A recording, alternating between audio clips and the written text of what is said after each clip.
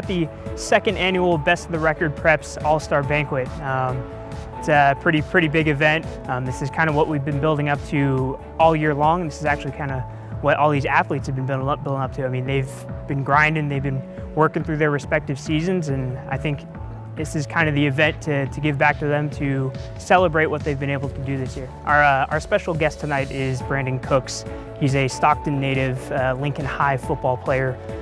Went on to be drafted by the New Orleans Saints, has played for the Patriots, and is now a Los Angeles Ram.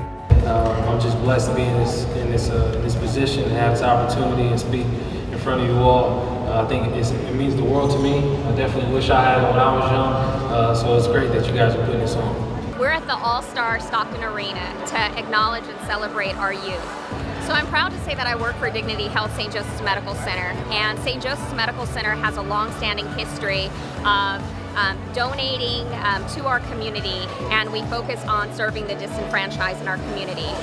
We also have core values, and so for Dignity Health St. Joseph's, it's very important for us to give back to our community, and we're honored to be able to recognize our youth. Well, I think that's cool because I'm thinking like athletes like us should get more attention, especially because we do a lot through high school, especially 4 years, and especially for the kids that go through finals, playoffs, and all of that. Just knowing that we're the best, it's pretty cool they get to recognize us too. So I'm glad they get to show our talents. Yeah, I mean, these are athletes that we follow all year long. I mean, we're talking to these guys after a big play, a big drive, a big swing of the bat, stuff like that. So it's kind of different to see them in a different light.